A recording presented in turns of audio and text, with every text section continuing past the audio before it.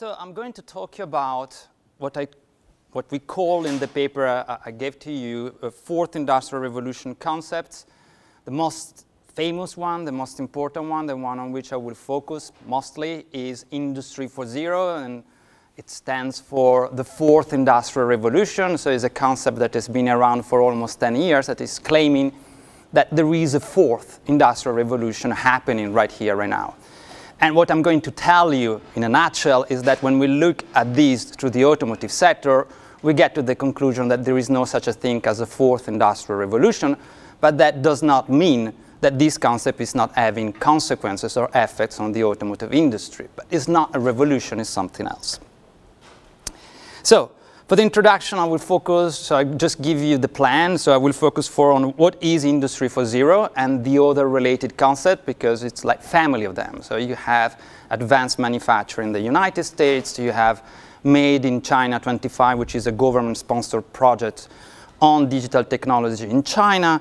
You have Industrie du Futur in France, that is a sort of copy and paste of the German Industry 4.0. So you have a lot of these concepts, which are also consortium of firms and actors which are pushing this technological transformation. So what is this concept?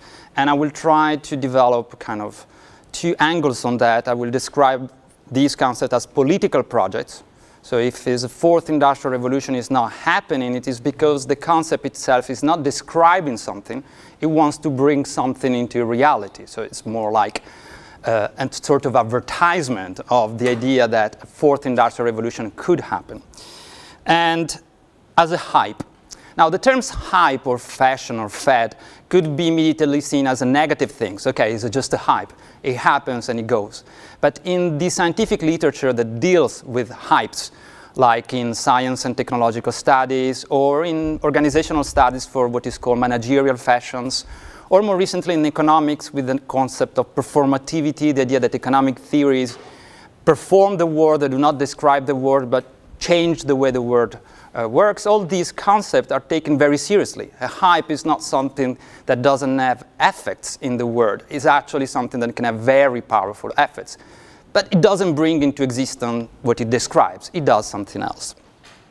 And then I will focus on what is already, what could be in the future, the impact that Industry 4.0 concept and the other brothers and sisters has had so far on the automotive sectors, in particular on work and employment, because there has been kind of generalized anxiety about automation, which has spurred out of this concept, in particular after 2014, 2015, so I will focus a little bit on that.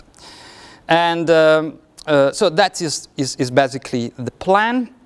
We will have time for discussion and question and answer after, but if I say something that is unclear, either because of my pronunciation or just because the concept is not clear and you want to have more information, do not hesitate to raise your hands so I can provide the information needed. So just a little bit background on how I got into this topic, and I would say it's been rather the other way around. The topic came to me. It's not like I wanted to study Industry 4.0, I just did not have the choice. I am a specialist of the automotive industry. As David said, I'm director of International Network of Research and Social Science on the automotive industry. The automotive industry is the main employer of industrial workers worldwide, is one of the main sectors in terms of R&D, and is also the main buyer and user of robots and automated technologies. So clearly that was a sector that was from the beginning identified as the forefront, the front runner of Industry 4.0 transformation. So very early on in 2013-14, stakeholders from the industry and the Ministry of Industries in France came to me and say, you need to study that. So I didn't have the choice. And then there's been a second phase in which people from the International Labour Organization came to me, more or less with the same demands, because they were very much concerned that this transformation would actually lead to a massive technological unemployment with a huge displacement of workers due to the fact that there is a new generation of robots which are more clever, which are more flexible, which can be integrated in database computed cloud system. And so the idea is that, well, this is going to happen and we have to deal with that. So that is the background. And so I've done two research projects in two phases on the topic of future of work in the automotive industry. And the article that you have read and you're going to discuss comes exactly from one of these projects. And so I've written together with Martin Grzyński, who's a sociologist from WZB in Berlin, and Boy Luce, who works at the Sun Yat-sen University in Shanghai. So what is Industry 4.0? So sorry, this is not very easy to read slide, but I hope there will not be many of them like that. So let's just read the manifesto. Okay, so this is the manifesto of Industry 4.0. It was produced by the Industry 4.0 Working Group in 2013. And when you read it, and you are familiar with what I would call managerial fashion or hot managerial topics, you will find many of them there. Not new, old ones. For example, you will find the idea that smart factories allow individual customer requirement, last-minute change, customization. This is a topic that has been around, in particular in the automotive industry, for 30 years. Why? Because car makers want to reduce what they produce to stock, because they don't know if later on they're capable of selling that, and perhaps if the markets change, they are charged with stock, which is very expensive. So the dream is just produced to order, build to order. But they've tried to do that many times, and they've systematically failed because it's too difficult. Of course, they produce part of their production to order, but most of it, because we are in a mass production environment, and you don't decide how many cars you produce to be profitable. You just have to produce them. Well, most of the cars are still produced to stock. So this is nothing new, but it comes here. So this idea of end-to-end transparency, this is something that comes out from the fact that the industry has been changing a lot during the last 30 years with value chains, structuring the way in which products are made throughout the world. And so it becomes more complicated to know where parts are, where are produced, in which quantity. So the idea is to respond to some of these needs. And the last part is about small business, sort of the startup nation. Coming back to small is beautiful, and this revolution is expected to allow small firms to scale up their innovation much faster, notably with additive manufacturing. So again, is something that is not very new. And finally, this again is not very new, the idea that this technology will finally allow to free workers from repetitive tasks, from tasks that are heavy and difficult to carry out, and so to just let people do creative things. That's why then you see the anxiety about employment is because, of course, if you let people just do creative things and innovation, there are a lot of workers who do not do that and will not be able to do that. What we do with them? So this is in terms of the speech. Okay, there is nothing new there. It's not like a new productive model or a new radical concept that realign things. No, it's old managerial fashion packed together. And then you see the technologies. All these technologies also have been around for some years. Some are more mature than others. Some are more new than others. But the idea that they work together and they can be combined together, that is new, but it's not clear how actually you achieve that. So you have the Internet of Things, which is the idea of just moving internet from computers to parts, machines, human beings all interconnected with each other. So you have a constant flow of information about what they do, what they are. Parts will tell a worker if they have a quality problem too, where they're coming from, and so on. Then you have the ideas of additive manufacturing, 3D printing, which is the idea of moving from big scale production to the capacity of doing things in a small scale and not by stamping and welding together parts, but just by using new materials and 3D printing to make complex design. The problem of these technologies is, as you can imagine, is a small scale production. To scale up is very difficult. Then you have cobotics, or collaborative robots, or cobots. This is the idea of robots so far, and it's still mostly the case, are in island. When you go into a factory, there is islands where human beings cannot get into because it's too dangerous, and robots do welding, do stamping, but they don't interact with human beings, too dangerous. And the idea of co-robots, or collaborative robots, is that you have a new generation of robots that can interact with human beings and then can be put in the assembly line together with human beings to help them doing the job and eventually substituting for them. And what ties everything together is the idea that all these things will produce data, a lot of data. And then you will have artificial intelligence who will gather this data together and will optimize and manage the supply chain. And that is what it really creates the idea of a cloud, big cloud manufacturing system in which all the suppliers for a given product, all the people who conceive the products, all the people that take care of the logistics, all the people that assemble the products, all the people who sell the products will be all connected together, and all this flow will be constantly monitored by artificial intelligence with all this technology that you are now familiar with, which is machine learning or neuronal network, and they will constantly improve the flow. So flexibility, efficiency, more into free the innovation of smaller and medium-sized companies, and the elimination of repetitive tasks. So this is the promise of the brave new world of Industry 4.0. Some colleagues have pointed out that when you look at this technology and you know the history of this technology, what we are actually looking at is not really a revolution because, again, there is nothing specific new about these things. Digitalization in manufacturing has been going on for 20, 30 years. What is new is the willingness to integrate all these realities. So you have a lot of digital technology in manufacturing, just they are not integrated together. And to use new communication technology to achieve that, so that hardware, software, and communication will be more tightly integrated. But they clearly argue, and I think they're right, we're more dealing with an evolutionary process, which builds upon things that were already there for many years, that simply were not really working. There were a lot of difficulties to create the digital factories, and we will see that is still more or less the case. So I will develop now two streams of analysis. The first is that the Industry 4.0 was so successful that it has triggered, as I said before, a lot of anxiety about the idea that robots will take over all the jobs, with few exceptions.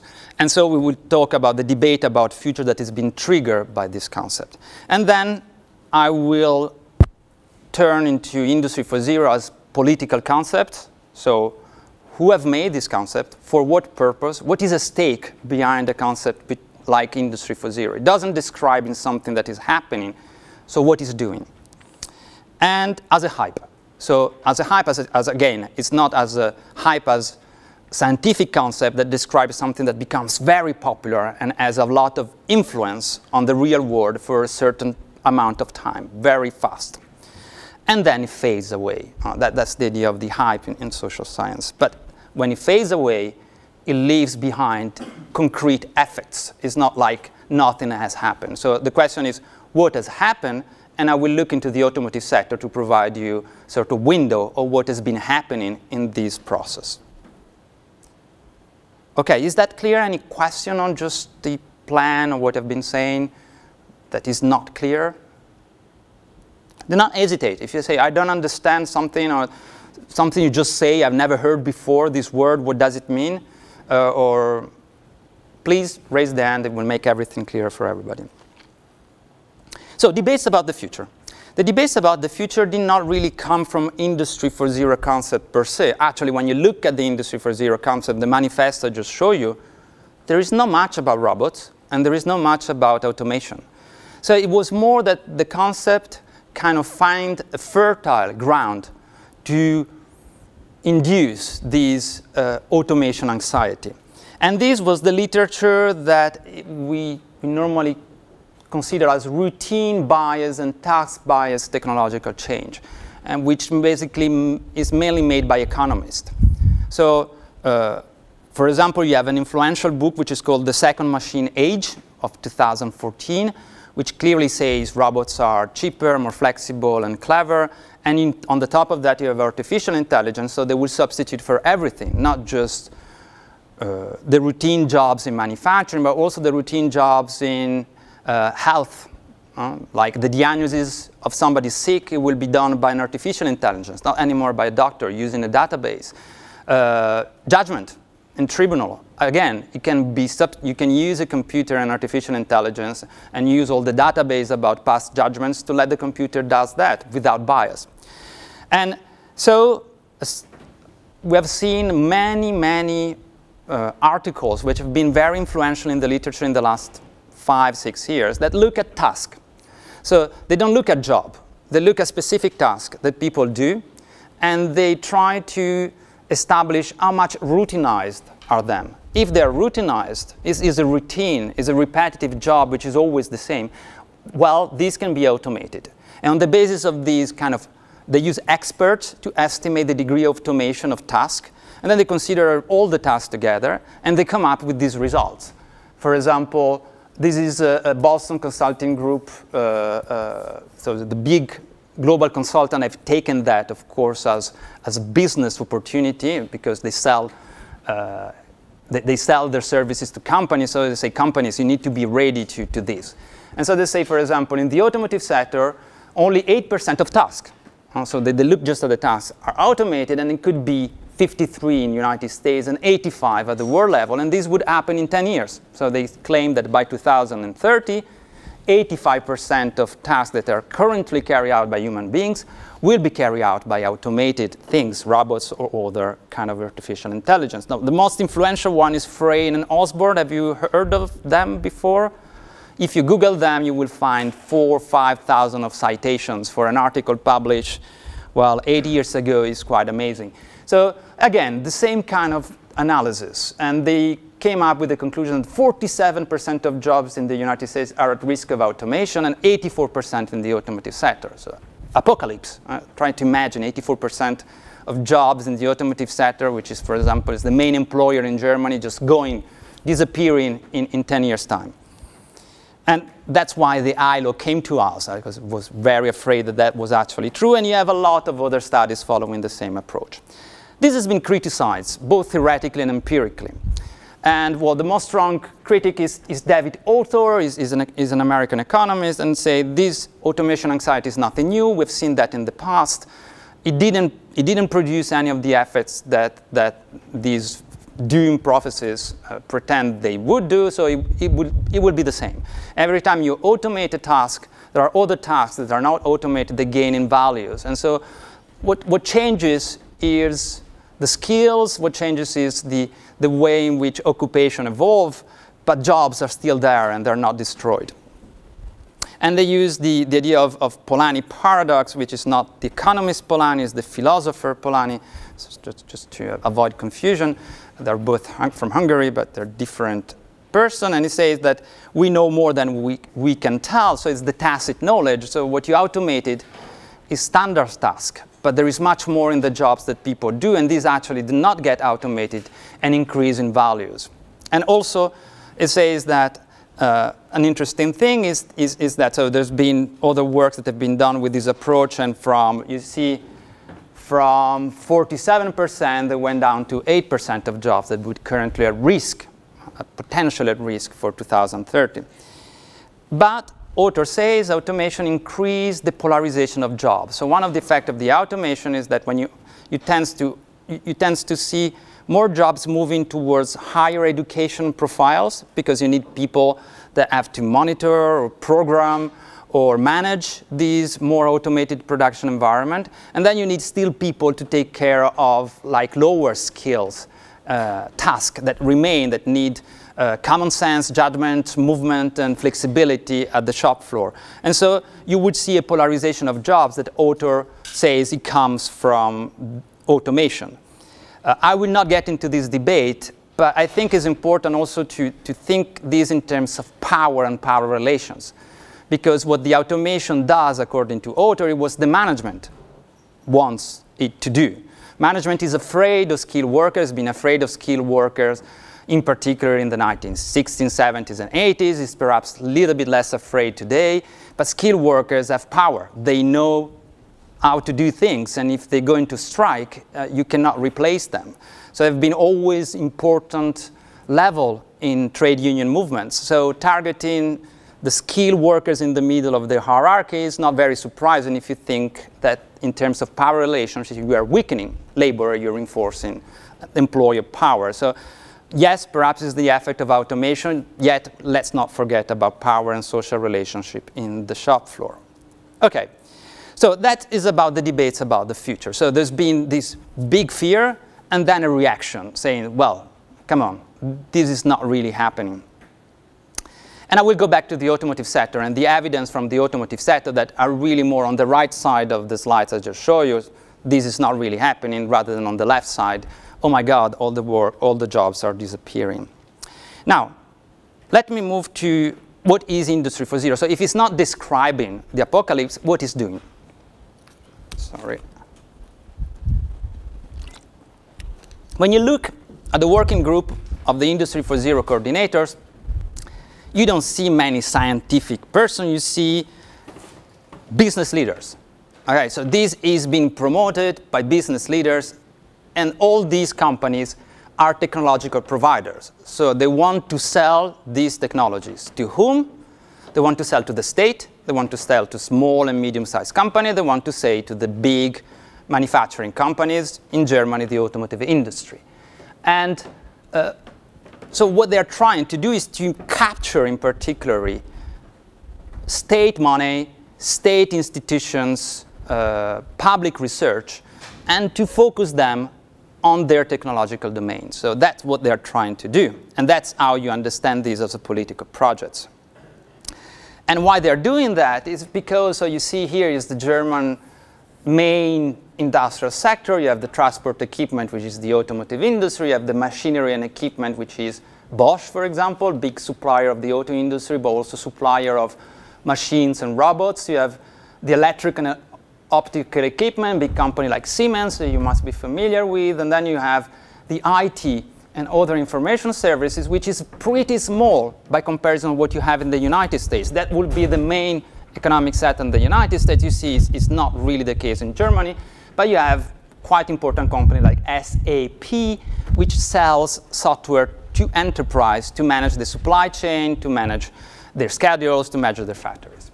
So these are the main actors behind Industry 4.0, not the car sector, but mainly these three ones. They are those who joined together to create the Industry 4.0 platform. And you see that, well, their sales were not growing very fast. The 2000s have not been here of fast growth for this sector, and the financial crisis of 2009, 2010 has been precisely the time in which they decide to push forward the Industry 4.0 concept to react to these problems. So this is, in a nutshell, the dynamic of Industry 4.0. If you look back at its origin, you will find a small, marginal project that was sponsored by the Ministry of Research, not the Ministry of Economy, but the Ministry of Research, in 2006, and create the Industry Science Research Alliance. But really, things start to scale up with the crisis and with the big companies stepping into that in 2009, 2010. And that gave birth to the Industry 4.0 consortium, and then to the Industry 4.0 platform that is now under the umbrella of the Prime Minister and the Ministry of Economy, and receive a lot of public money, annually around 10, 11 billion euros of public research, of fundings, go into the Industry 4.0 consortium. And the main stake of this platform has been, there have been defensive stakes and more offensive stakes. The offensive stake is to create a new market. As you see, in the markets were not growing fast, so let's create a new market in which we sell both digital technology, SAP, and manufacturing technology all together. And we sell the whole package. We not only sell robots, we also sell software, we also sell services to companies. So let's create this new market. But this new market is contested, because if digital technology and manufacturing technology merge, well, the big players in digital technology are not German, are American. So the GAFA start to take an interest into that. It starts to look into the industry of things. So we need to protect ourselves. So a strong argument about Industry 4.0 is that if we do not react now, the big tech groups, American groups, will take over, will control these new businesses. So we need the state behind us to fight against them. So that is more the defensive stake. And another defensive stake is China. China is becoming a big producer of machines and robots and digital technology, and is also the main market for the German industry by far. So the Germans say we need to keep control of this key market. So they came up with what is called RAMI 4, which is basically technological standards. So the point is not that the revolution is taking place is that they are struggling to define the grounds on which this revolution can take place, and so to control the standards. So RAMIS is for Industry 4.0 architecture, and you can see this, the keywords here you don't see is IEC, which is the international standards. So they want to shape international standards and then are introduced all around the world to define the foundations on which this transformation will take place. Then you have also the fact that Germans, again, entrepreneurs have been very active and very successful in creating opportunity for looking for money at the European level. So this is a Daimler-sponsored project. It's called EU Money Future of 2004. It has evolved in Factory of Future.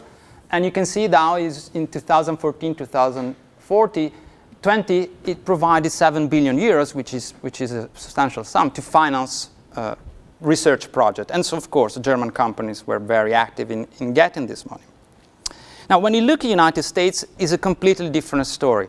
If you look at advanced manufacturing, which is the sister or brother concept of Industry 4.0, it's really about national defense. It's really about the military technological complex. Is about the risk of seeing the United States not having the manufacturing capability to produce the high-tech products of tomorrow. Is about new materials, okay? So if you look at public fundings in the Advanced Manufacturing Partnership, and it's really about defense. It's Boeing, it's Lockheed, is Ford, that when he produced military vehicles. It's not at all about smart manufacturing.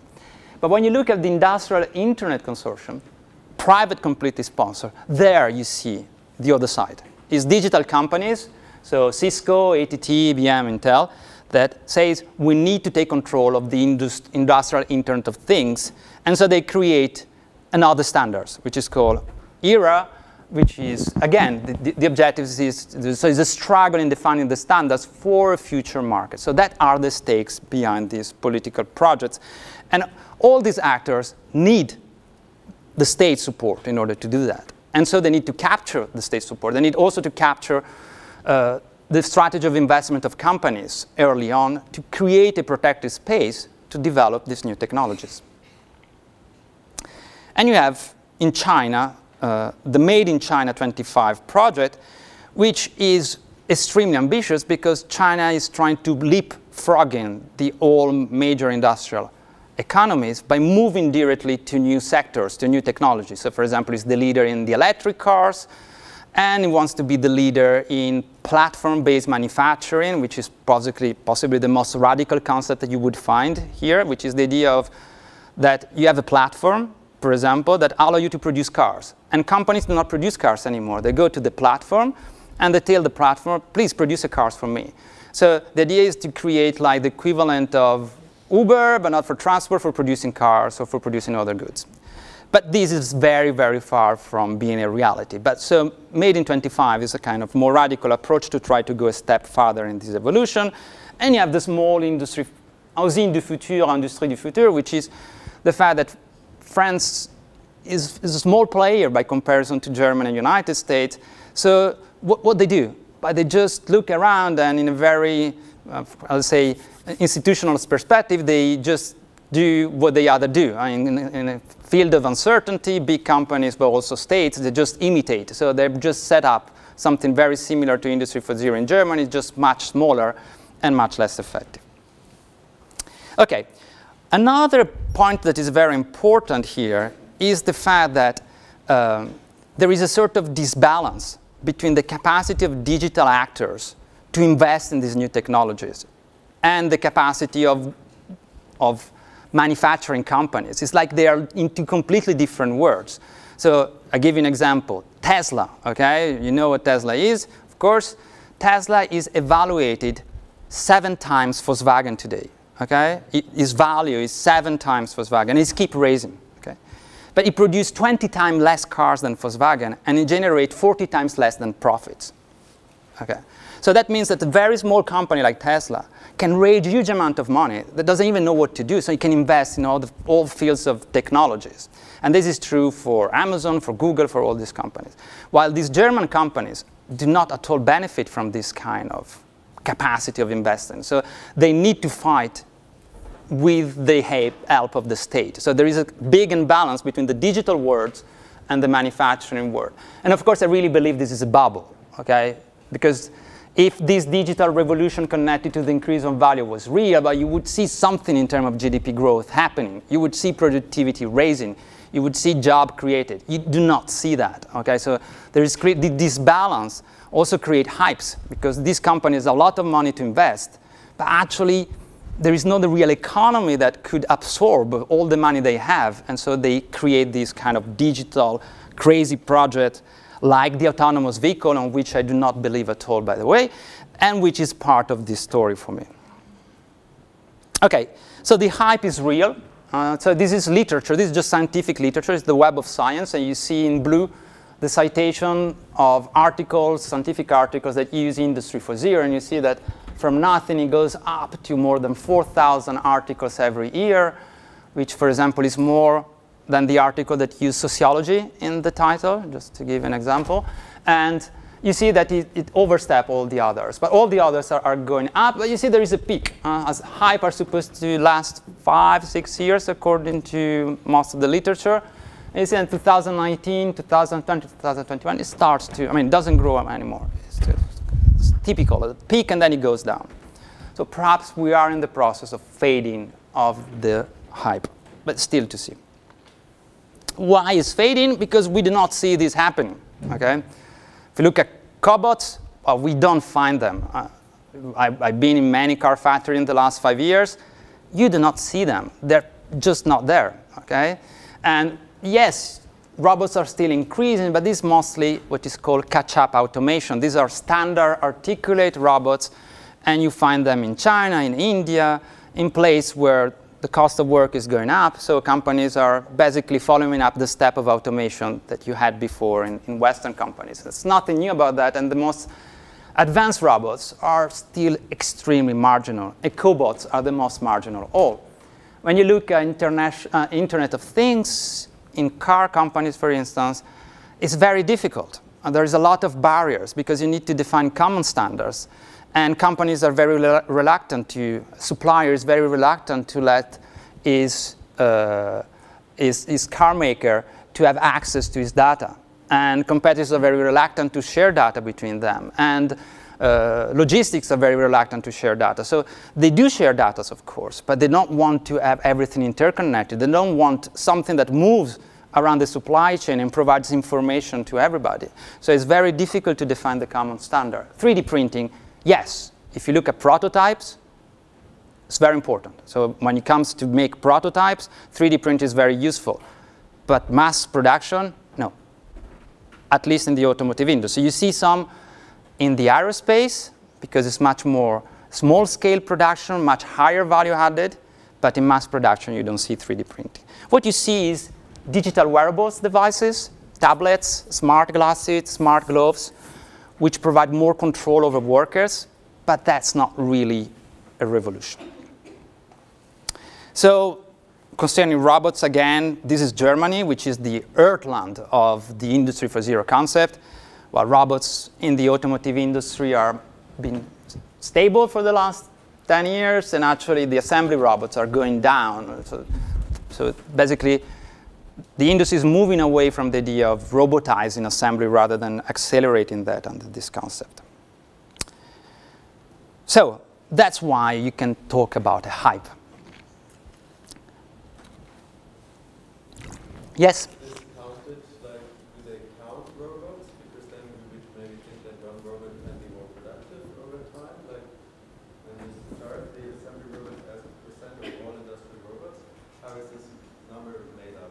Do they count? So this is the stock of assembly robots in total in the German industry as a whole, and this is their share of all industrial robots. So if you want, you have seen since the 1990s an increase in non-assembly robots, but in the field of assembly, where you have most of the human beings, where you would expect to see this revolution taking place and human beings being substituted by assembly robots, where actually this is not happening.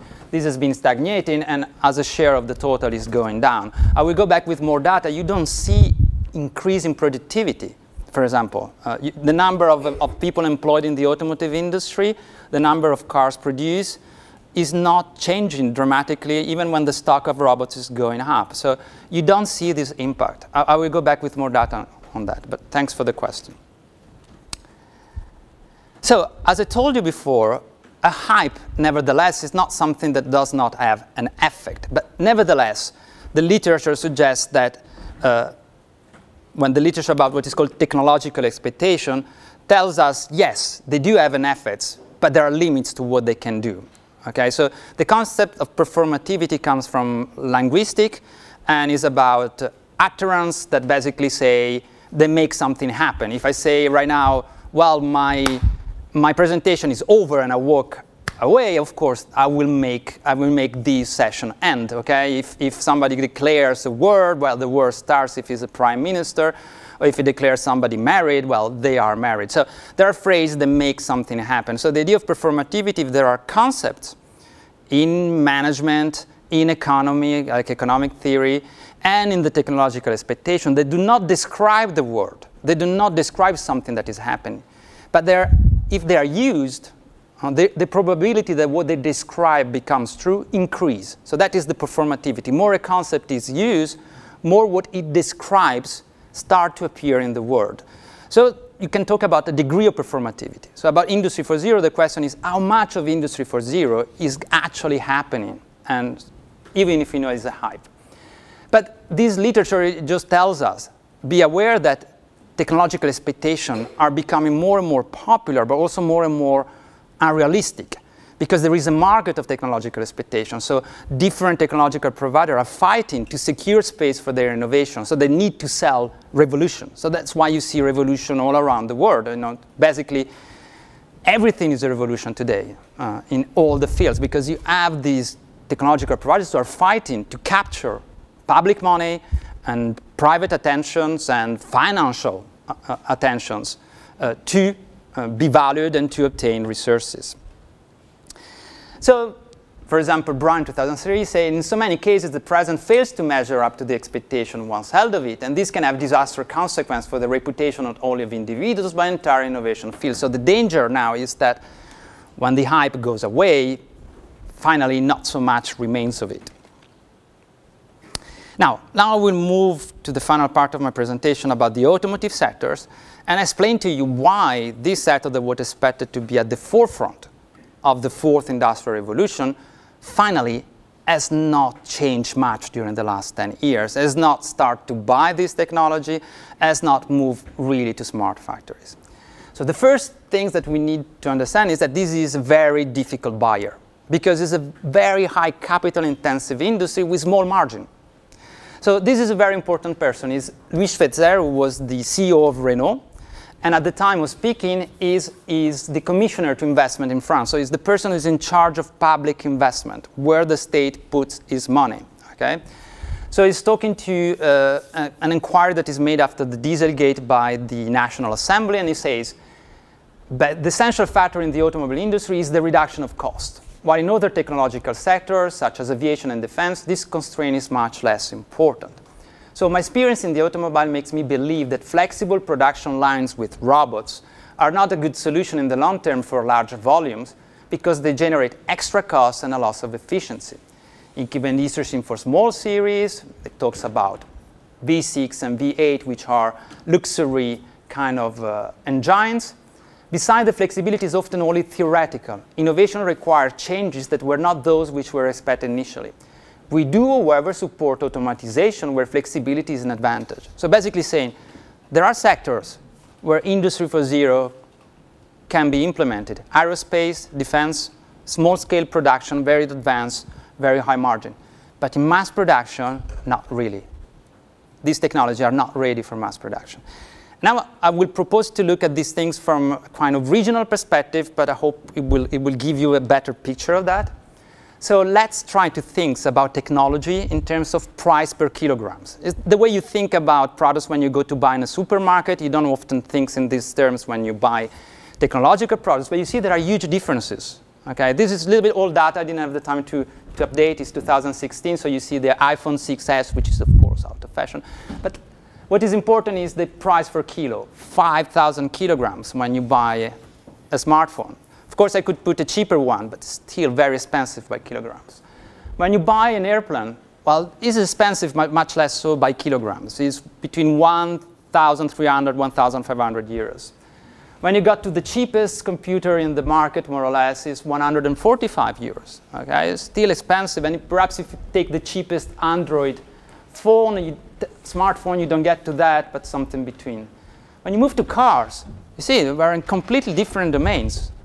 It's 23, this is the most sold car in Europe in 2016, 23 euros per kilograms. And if you go at very cheap cars in India, you get to 5 euros a kilograms. A car is still a very complex product. It has more lines of code than an airplane right now in terms of what you put as a computer. It has thousands of parts that are moving. You have very complex powertrains. It's very difficult to manufacture a car. That's why you have a handful number of companies in the world that can do it. And they're very careful about changing their manufacturing systems. And mass production here is key. Volumes, volumes, volumes. So 3D printing in mass production, just forget it. Okay? Anything that can disrupt the production flow and increase the cost, no. So that's why sectoral approach is important. Sectors are very different. So if somebody would talk about Industry 4.0 for aerospace, well, it will tell you a different story, okay? Because it's 1,300 kilograms and a small-scale production, euros per kilo, and it's a small-scale production. You don't produce so many airplanes. So the constraints and the technology you use are completely different. But when we move to mass production, that's a different story. So that's the first reason why the industry was very reticent, okay, to buy the hype. Okay, there is a hype. That's the people who also came to me. There are people from Renault, from PSA, who came to me and told me, we have all these consultants and all these technology providers who want to sell us this technology. And they tell us that we will achieve better productivity, but we don't know. It doesn't seem to work. It doesn't seem to make sense. So the automotive industry were very prudent about getting to that. But not only because they were tied to their money, but also because they had experienced before a massive increase in automation. So they knew what these people were talking about. They already tried to introduce robots everywhere. And they ended up with the conclusion that in some places, in particular in final assembly, it's just not possible. So as you can see, the stock of robots per 1 million motor vehicles produced annually has increased dramatically in the automotive industry in the 1980s and 90s, and basically stopped in 1995 to increase. And in 1995, when you look at the shop floors of car producing with all the different shops, you can see that some of them are very much automated, like 90%. Stamping, when you stamp the parts for the car, welding, when they put them together, engine machining for making the parts of the car, forging, 90%. Casting plastic, again, for making parts, 70%. Painting, engine assembly, quite a lot of difference between 40 and 50. Perhaps nowadays we are closer to 70 and 80 for painting as one of the sectors that has automated most in the 1990s. But when you move to final assemblies, it's less than 10%. And it's there that you have most of the human beings. Most of the work is where all the parts come together. You know, the Henry Ford line is that place, is the final assembly. So here you have a schemes, and I will go fast on that because I have little time left, that is proposed by Fujimoto and basically tell us the story of the last 20, these years, the 1980s and 90s, and of the attempt made by several car makers to automate final assembly, the bottleneck, where all the workers were. And it basically organized in two axes why companies want to automate final assembly and how they try to do it. Why is, particularly for Western manufacturers, was to increase productivity and quality, also to deal with the problem of workers that were often not easy to manage, in particular in France, Italy, United States at the beginning of the 1980s. So they wanted to solve two problems, quality and manufacturing problem, but also socialist and not very friendly industrial workers who want to take control of the factories, and labor market performance, which is almost the opposite. Companies that could not find any more workers and they need to recruit them, so they needed to make the manufacturing process more human-friendly in order to make older workers, women, work on the line. And that was the case of Japan and Sweden, for example. So that's the history. I go very fast. So early 1980s, these Western car manufacturers like Fiat, General Motors, Volkswagen tried to go full automated, tried to automate final assembly. They create very expensive factories with a lot of robots, and they failed. These factories were extremely rigid, not flexible. They were prone to a lot of accidents that would stop production. They were very costly, and they were less efficient than more standard factories. The most efficient factories were the Japanese one, and that became evident in the 1980s. And the Japanese one actually were factories where in final assembly you see very little robots. It's low-cost automation. Automation is made to help workers do their job, not to substitute for them, because the whole organization is built around teams. Teams of workers who take care of lean flow of production. They improve the standards, they look for quality, they stop the line. They are the core of the assembly, and Japanese companies do not want to automate final assembly. But, so what happened is that in the 1980s, all these companies moved towards lean production. Our automate factories are not working, let's become lean. Yet, at the same time, that's a paradox, Japanese companies had problems in recruiting workers in Japan, because lean production is extremely hard, and it makes the work very intense, and it needs a lot of extra time, for instance. So Japanese workers in a booming economy in the 1980s with the demographic problem, well, young Japanese workers did not want to work there anymore. So Japanese companies decided to try to solve the problem, first by automating all the tasks that were not ergonomically friendly, and then they decided just to make lean less lean, introducing buffer, extending the cycle time, and so that creates a more human lean approach, but with no robots. And finally, well, I will not speak about that, even it's very interesting. There was this Uddevalla Volvo project of making an assembly line without an assembly line. So the idea is to assemble the car in a fixed station. You add 2 up to 8 workers in a fixed station, assembling the whole cars with cycle time between 8 and 12 hours. Just an amazing project, but didn't work out. And there the automation was about to bring the car and bring the parts with different automated devices. And it was a very interesting project, but it was abandoned.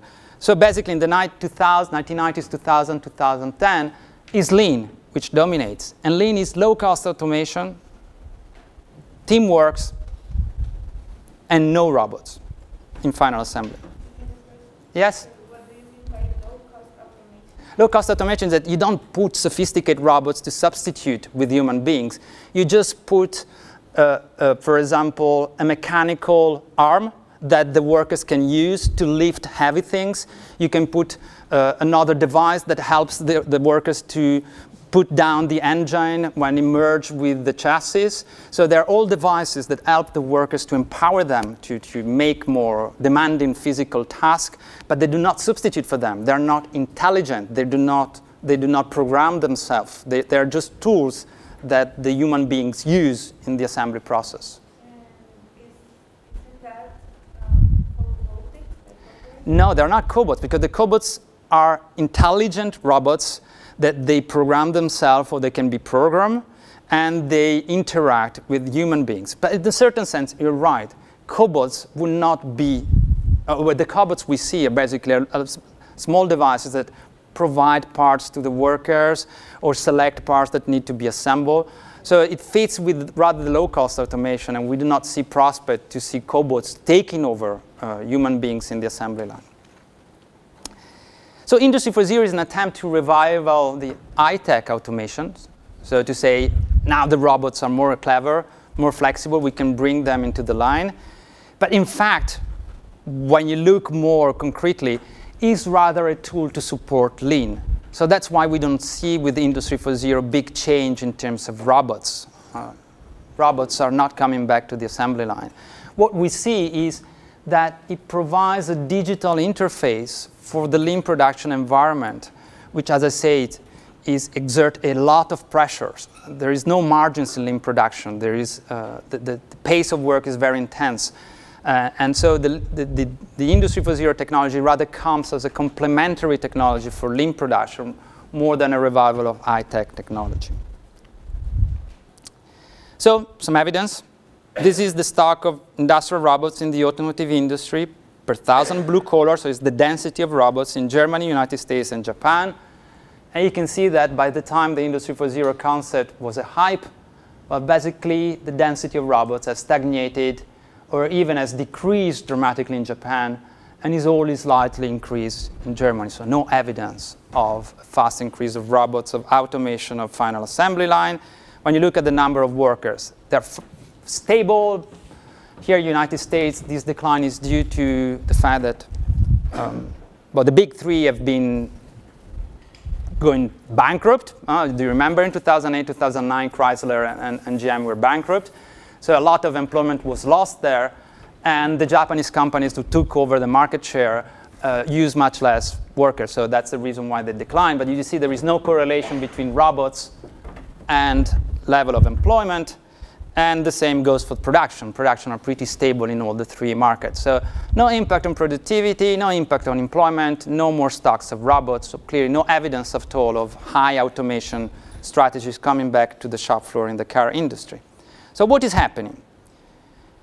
What is happening is that you see more digital devices in the shop floor, that's for sure. So you see a system, in particular in maintenance, which is a bottleneck in lean production environment. You can think of a lean factory as a factory that can potentially work when needed, 24 hours a day, 7 days a week when needed, and then machines become a bottleneck. Human beings can have for that for a short period of time. Machines and the maintenance of machines is problematic. So they hope to develop smart maintenance. And so to use computer to anticipate when a machines will break down and to centralize the maintenance of machine in data centers and therefore de skill the maintenance workers who will be there to just execute tasks that will be coordinated by more kind of scientific kind of workers in the data centers. So there is a risk of de-skilling using this device. You can see in catch-up automation, these hypes have created more opportunity for a lot of companies, in particular in developing worlds, to buy robots. So we see not new generation of robots, but standard robots and more catch-up automation. So these is articulated with more polarization on the shop floor, in particular concerning temporary workers and fixed workers. And so there is a risk of seeing more fragmented employment relationship in car factories, which help employers to keep wages down. And we see more control. We see a lot of digital devices that are there to make sure that workers do what they're told to do, to follow the standards, and to make so the environment more kind of disciplinary oriented in terms of what the people do. I will not develop that. I'm at the end of my time. I will just summarize what these changes mean in terms of how we understand the impact of Industry 4.0 in the car industry, in the shop floor. These changes are not driven by technological change. It's not because new technology are available that dictate companies to use in that way. It's companies who decide to use this technology to pursue different strategic objectives. And we see that because when we look at different car makers and at different countries, we see different outcomes. So for example, in Germany, where trade unions negotiate the introduction of this technology, several colleagues have shown that actually workers gain discretionary power and autonomy in using this technology, because it can be used to protect workers. Because if you have a digital device that tells you exactly what you're supposed to do, for example, it would be difficult later on for a supervisor to tell you that you've done something wrong. So that relinquishes, for example, a certain degree of pressure on the workers when they do the work.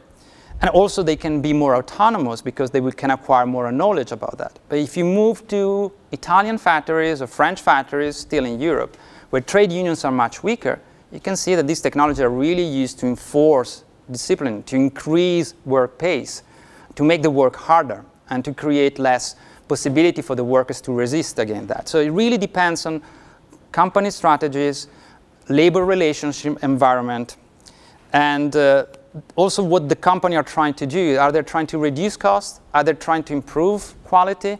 If you look at premium car makers, for example, you see that they want to increase production abroad. Typically, BMW or Daimler, for many years, they produce their cars only in Germany. And they would trust only the high-skilled workers to produce their cars.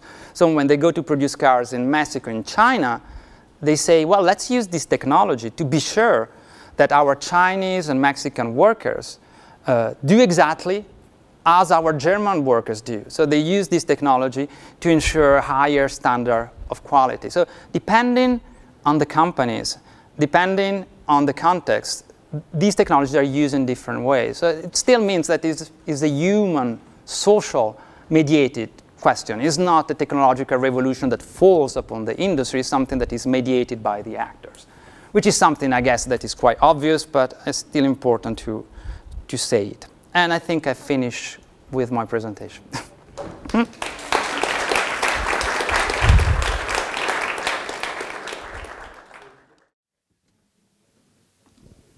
So hi everybody. If you don't mind, I'm going to speak without the mask. If anybody minds, just speak up. Okay. So my name is Raman. I'm from Major A, and I'm from Belarus. We're going to present today with Deborah. Deborah, you are from Nigeria, right? Yes, I'm from Nigeria. I'm from Major C. Yeah, and thank you very much, Mr. Pardi, for the presentation. We did enjoy the article. I don't say that just because we are in the environment where we are.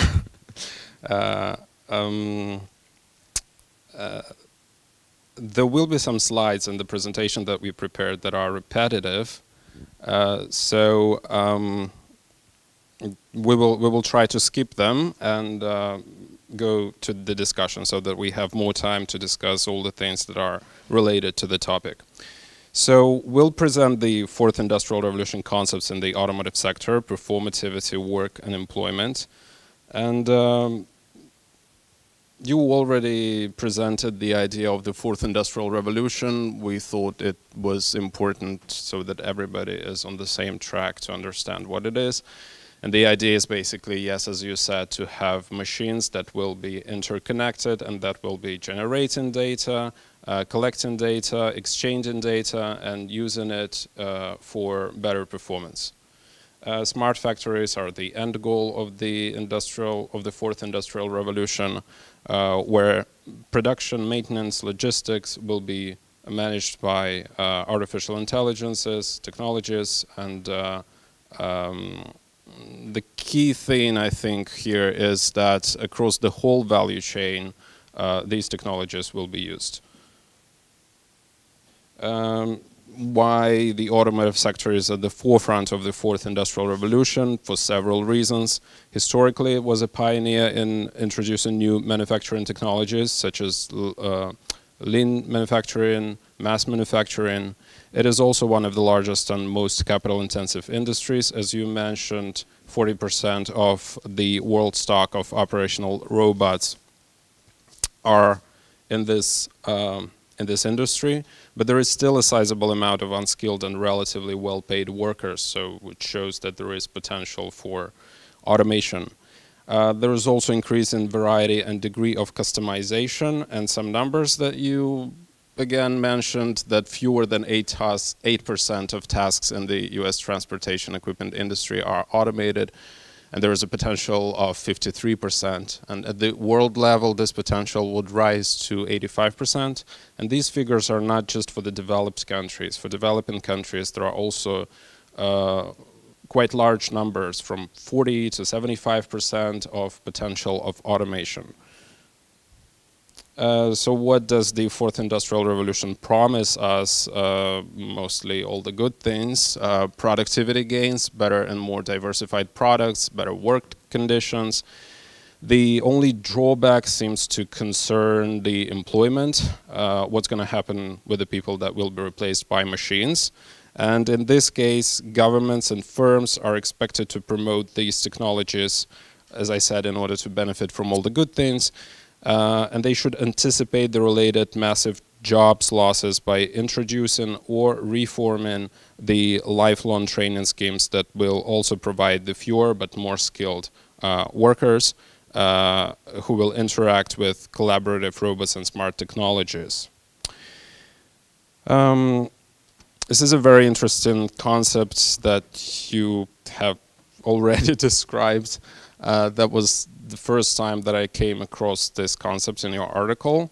Well, I'll just skip it then. But it is important to understand, to use this concept to understand the future of the fourth industrial revolution, because if I understood it correctly, it's very much linked to the idea of self-fulfilling prophecies, right? Like what we expect, we start to prepare for that, and our actions in the present are actually shaped by our expectations of the future. While in reality, well, the common logic would be that our present actions will define the future, not the other way around. So it is too early to speak about the degree of performativity of the Industry 4.0 because, well, these concepts and visions are not scientifically grounded forecasts of probable futures, but political projects that aim at shaping improbable futures. And while these concepts have certainly gained strong visibility and political support, it is reasonable to assume that these visions of the future are overly optimistic. So these are the historical patterns that you have just covered. I think I will not stop here. Yeah. So I will give the floor to you, Deborah. Okay, thank you so much. So we get to that part of the discussion where we ask ourselves, is there really a fourth industrial revolution, or is it just another hype? Or could it be just a global competition?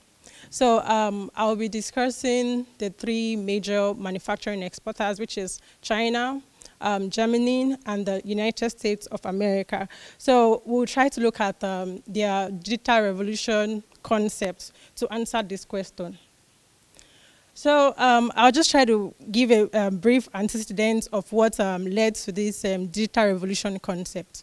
So due to the 90s reform and opening of China's economy, so many manufacturing industries of the United States, they moved production into China. And this actually negatively impacted unemployment rates in the United States of America. It also gradually led to trade deficits, loss of basis of continued innovation, and an over-reliance on manufacturers of original equipment abroad. So like moving forward, in the year 2010, it happened that China took the lead from the United States of America, and they became the manufacturing superpowers. So we then asked ourselves, is this a major push for the advanced manufacturing initiative? So on the other hand, we have the Made in China 2025, a manufacturing concept that has already been introduced to us before. So then we just say, okay, is it basically for competing in other countries like Japan and Germany? So we just have a glance of the digital revolution concept. The first one is Industry 4.0, which was introduced by Germany, Advanced Manufacturing Initiative by the United States, and Made in China 2025. So basically, like these three digital revolution concepts is just to revitalize the manufacturing sector. So then we ask ourselves, like, what is the main drivers for these three concepts that we just mentioned? So for Germany, is to develop a new generation of virtual reality integrated manufacturing technology, and basically to maintain advantages in the global manufacturing sector. Then for the United States, is to boost production flows, create domestic employment opportunities, restore manufacturing competitiveness, and promote innovation, personal training, and shaping the industrial revolution. And for China, in short, is just to become the manufacturing power by 2049. So let me just quickly go through the Industry 4.0. Okay, so it was first introduced in 2006, and the Industry 4.0 basically was developed in 2013. So generally, the vision of the Industry 4.0 is to develop the smart factory, a concept that we already had.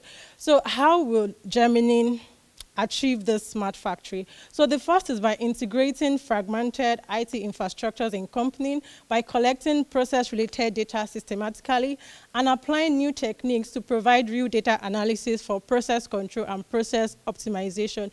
Then another concept which we also had, assistance systems. So basically, this assistance system is just to provide information for workers. It's just trying to guide them on all the production process. And the Industry 4.0 basically is funded by the central government. And another important thing for us to know that it's politically supported. So for the United States, the Advanced Manufacturing Initiative. So the AMI was launched in 2011 and formed the Advanced Manufacturing Partnership in 2012. So the mission of the Advanced Manufacturing Partnership basically is to bring together industries, universities, and the federal government to invest in the emerging technologies that will create high-quality manufacturing jobs and enhance global competitiveness. And in 2014, the Revitalized American Manufacturing and Innovation, that's the RAMI Act, which you asked before, was signed into law, authorizing the creation of National Manufacturing Innovation Institute. And currently, in the United States, they have 16 manufacturing institutes. So basically, it is geared towards increasing innovation, collaboration, and education. And this program is funded either by the Department of Commerce, Defense, or Energy. So we have this picture of the Made in China 2025. So for the digital revolution concept of Made in China 2025, yeah, they have 10 core industries which we can see around. And basically, for China, like I repeat again, is to become the leading manufacturing superpower by 2049. So how will they achieve this? So China aims to utilize innovative manufacturing technologies to continue to move up the manufacturing value chain. And it's going to be funded by the states. So now, coming to the main discussion of today, we try to ask ourselves this question. Is automation in the automotive sector a global force that is going to transform the workforce or the economy generally? So from the text, we got this. In the last years, at least in high-wage European location, in the automotive industry, there has not been a great boost in the field of automation. So again, for, we are talking about the top 3 manufacturers, which is China, Germany, and US. So for for Germany and the United States, in both cases, they say there is no evidence of major disruptive breakthrough of completely new technologies. And for China, we say it can be characterized as catching up with the standards of International Manufacturing Organization rather than forging ahead. So it says that in China, basically, their main incentive to introduce automation is basically because of the rising minimum wage, regional labor shortages, and increased quantity demand from the customers. So we may ask why. Is there any automation? So like we already heard from the presentation, it says that the possibility to automate the body shop and paint shop are almost exhausted. So the only area that is heavily dominated by the manual work remains the final assembly. And we already know why. It's very problematic. It's caused so much. So I mean, it's not a solution. So we've already seen this graph, so I don't think I need to go on this again. Okay, so we also looked into the robot density in the manufacturing industry. So as we can see, Germany has the largest robot market in Europe, and we can see that the employment rate in this country, I mean, it has increased. So it's more like, even with the robotics narrative, there is still employment. And for China, which is the largest car manufacturer, we can see that they rank number 15, but notwithstanding, I mean, it's not really affecting the workplace. So yeah, we are not blind to the fact that automation will clearly have an impact on workplaces and workers.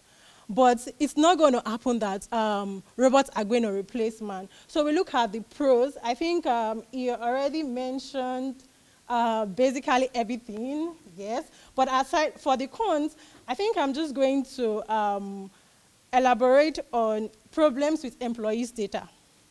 So it's a major issue in the digital transformation. So how would this employees' data be used? Would it be used for profit's sake, or that's a question that we'll look into. Then, okay, you already mentioned, also threatening social rights of workers. So for instance, I was just discussing with Raman while we're preparing for the presentation. I said, oh yeah, in this fourth industrial revolution, it happens that many of these workers, they're employed on contractual basis.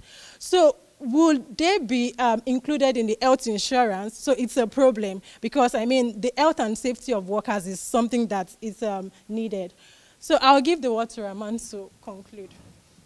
Okay, thank you, Deborah. So yes, to conclude basically all the things that we already heard, that hypes and fashions, they capture firms and states' action, and the probability that their visions of the future become true increases, but their chances of turning into self-fulfilling prophecies still remain low. However, they do have important side effects that can trigger sometimes profound transformations in the organization of production at work.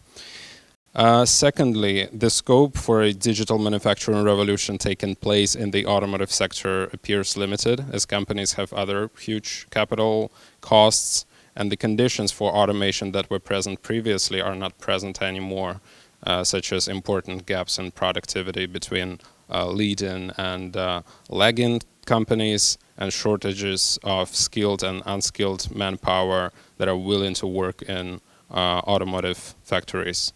And the third point is about trade unions, and trade unions and social partners can and should participate in shaping the processes of technological change by using and sharing the knowledge of real work situations and experimentations, by cooperating with universities and social scientists in order to build a collective, empirically grounded understanding of ongoing and forthcoming processes of technological change, so that it doesn't, so it's not just a history of hypes and fashions, and it's not just something that happens because the governments decide that it needs to happen. That shouldn't be the top-bottom approach, but the people who actually have real life experience with the technologies and who will work with them, they also should have a say in the development of the narrative. So we came up with some questions for discussion. Elon Musk's name is going to come up. Electric vehicle manufacturers seem to be more geared to take advantage of technological leapfrogging and build more automated factories.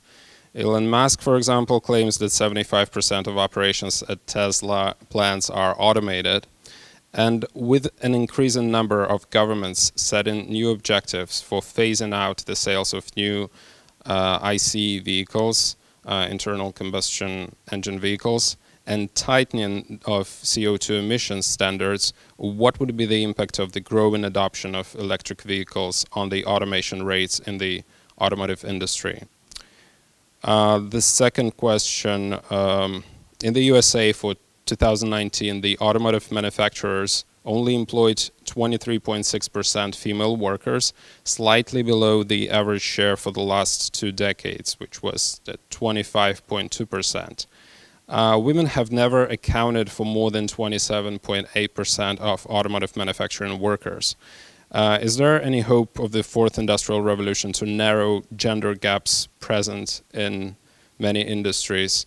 We're not sure how this is connected directly with the fourth industrial revolution, but maybe you have an opinion on that, so that would be interesting to know. And finally, yes, the concern that Deborah just raised about data privacy. The human-robot interactions are as good as the data that machines are fed, and this raises the question of data privacy. So workers' data protection will be one of the issues for trade unions, including trade unions, in the digital work, in the digital world of work. In your opinion, do trade unions have the capacity to negotiate, putting in place the necessary privacy regulations? And that's it. Thank you very much for your attention.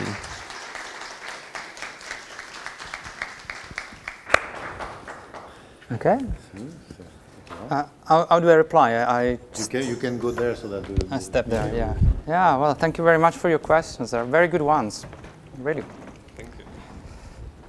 Okay. You have your mic, right? Yeah, I have the mic.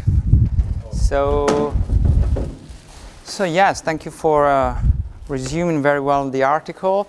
So concerning the questions, yes, Elon Musk has claimed indeed and has tried to highly automate its factory. By the way, this is an historical factory. I don't know if there was this factory called NAMI that was the first the first Toyota factory in North America. It was a joint venture between General Motors and Toyota, and it was located in California. And that was a revolutionary factory already. And there was a kind of conflict between a theoretical conflict between NAMI, that was the laboratory for limb production introduction in North America and the westward, and Uddevalla, the factory I told you about briefly of Volvo, which was the kind of socio-technical alternatives in which people, as I say, assemble the cars in a fixed station. You can find videos on YouTube if you type Uddevalla. You will see it's quite incredible to see just the whole car being assembled in fixed stations and with workers, just working with different tasks for 4 or 5 hours. And so that was NAMI, and NAMI won. Okay, so NAMI became the most visited factory in the United States, the most studied factory in the United States, and was the simplification of why limb production was superior, and everybody should convert to that. Now, eventually, NAMI failed in the sense that with the bankruptcy of GM in 2009, it was closed. And for a short period of time, Toyota took it over, and then he sold it to Elon Musk. So the factory of Tesla is actually this factory that has been taken by Musk. So indeed, Musk has used some of digital technologies we don't have, unfortunately, sociologists or any other researcher have not been invited or let into the Tesla factory, so we don't know exactly what has been happening. We know that it's been very difficult. I remember the Model 3, when it was launched, they couldn't manufacture it, and it took a lot of work to figure out how. There's been rumors of the fact that the workers are bad paid, and there was attempts of unionization. So it's not been, on that side, on the financial side, everything was wonderful for Musk, but on the manufacturing side, the story is pretty complicated. And as far as I know, but is something I've read, and so I could not provide empirical evidences for that, the attempts to heavily robotize has been a failure and has moved back in order to scale up the Model 3 to much more labor-intensive manufacturing process. And he has hired some professionals from Ford and GM to take care of the organization of the shop floor. So this is the story of Musk. Then on the fact that the electric cars contains much less parts. And so if you have dedicated platform just for the electric cars, you could think about automating more than in a conventional lines. That is partially true. And I've heard about that there is this possibility. And for example, Volkswagen have created recently a new factory in Poland, which has very high level of shop floor automation. But it's just very high level by Polish standard. So it's as high as German, okay? But it's not much higher than the current German level of automation for Volkswagen. So there is a debate about that because it's less parts, but it's more complicated due to the whole electronic system, the management of the battery. So there is no, for the time being, the experts have been listened to. They say the time required to assemble the car will not be very different. There might be some more automation, but in terms of assembly, the electric cars will not destroy a lot of jobs. In terms of the powertrain and all the materials needed to make the powertrains, yes, a lot of jobs will be gone there, just because they will substitute with the battery and an electric engine that requires a lot less workers. But for the assembly process, there is a debate. So you pointed to something that it does exist, but for the time being, the idea is that it will not be a radical break. Nevertheless, this is an open question, so very good point. Then on the women gender dimensions, that's very interesting because we've just last month replied to a joint research council, which is the European kind of research center for the European Union, call for application for a project that aims at looking at two sectors, the textile and the automotive sectors in Spain, Germany, and Romania, looking at the automation, how this automation has been evolving these two sectors in the last years, and looking at also at the impact on gender. And one of the hypotheses behind it is that in the textile, if the automation increased, which is a very female-oriented sector, they say, is there the possibility that the employment becomes more skilled?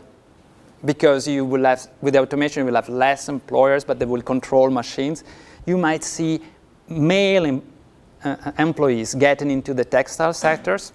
So this hypothesis of more, the upskilling would actually reduce the gender gap in textiles because companies would rather hire male skilled workers rather than female unskilled workers. And for the automotive sector, the idea is that the automation could reduce the physical burden of the assembly line, and therefore, since in some, like in Germany, there is a problem of recruiting workers for the German automotive industry in Germany, not in Europe.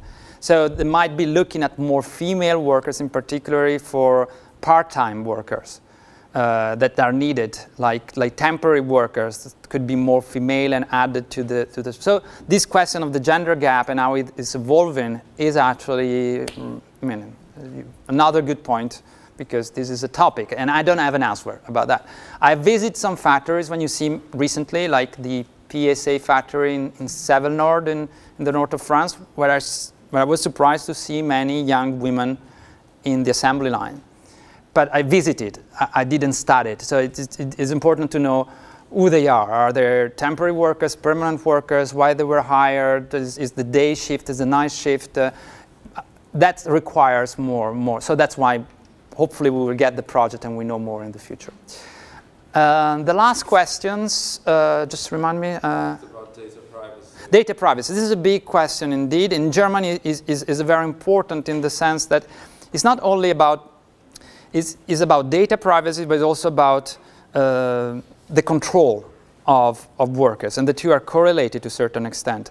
Because if the data, which is expected to improve the efficiency, is used to track people at the work and what they do, and used to discipline them or punish them, this is seen by the trade unions as a threat, and they do not want to do that. So they want that the data is used anonymously to improve things or to collect information about how things are done, but not used as a disciplinary tool. And so in a country like Germany, surely this is an important question. In Europe in general, where there is European regulations which are very strong, and you have a lot of tribunal for workers, complaints, and trade unions that are present, I think this is an important topic. If we move in countries like China or India, I don't think this is a factor at all. So it really depends on the context in which this is happening. But this is clearly an issue, and is also an issue for all the automated mobility, for example. So would you be ready that your car can be tracked, that the way you drive can be tracked, the way if you drive correctly or not, because your car is connected, and how are you sure that your data is protected, and how it is managed by companies? These are very important barriers, because if the data is not protected, then the whole business model collapse in a place like United States or Europe. So these are the digitalization, these elements of the privacy of the data, the management of the data, where they are stored and how they're used, is a key question, a juridical question, and represent sometimes very strong barriers to actually introduce this technology in these environments. Hope I answer all your questions, and I'm ready for other questions if there are.